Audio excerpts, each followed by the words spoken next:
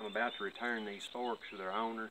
They are my father's forks. He and I both bought 2005 John Deere products. I bought a 790, he bought a 990.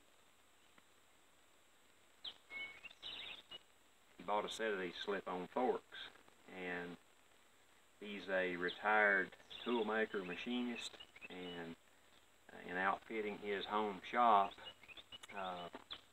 he used these forks to set a good sized meal and a lathe in his shop. So they're very strong forks.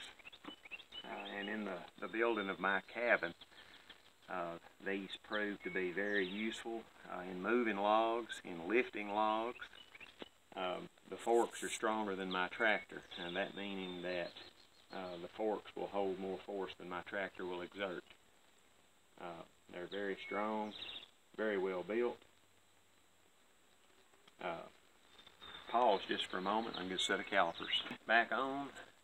We're rolling. I got my calipers. These forks are built from 5mm steel, exactly 5mm.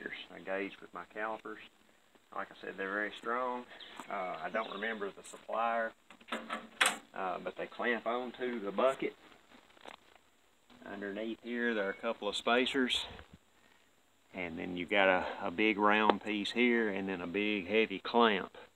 Now, the only downside to this type of fork is that if you bump something, get some side force there, the fork will move. It's not rigid. The only way you can improve that is to put something, a spacer in there that clamps to the forks. Now, having said all that, moving lumber, moving logs, a workstation, you can level this off.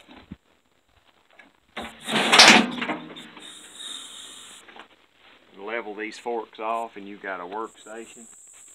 You see this box here on the end of the forks. I fabricated that for putting shingles up on the roof. And the box encapsulates the ends of the forks.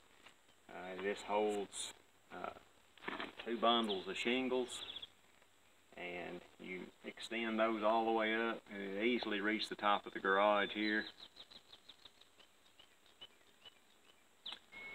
and higher. So that's something to think about. Very useful tool. You can tell I've done a good bit of work with these forks. Wore the finish off of them. We'll remove one.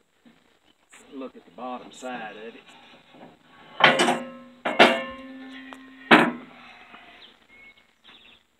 So, very heavy built box section.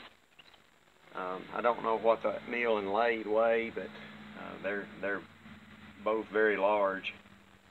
And everything I've done with the forks, I've had no issue with them whatsoever. Very durable. So thank you, Mr. Ronnie Lewis, for the loan of these forks.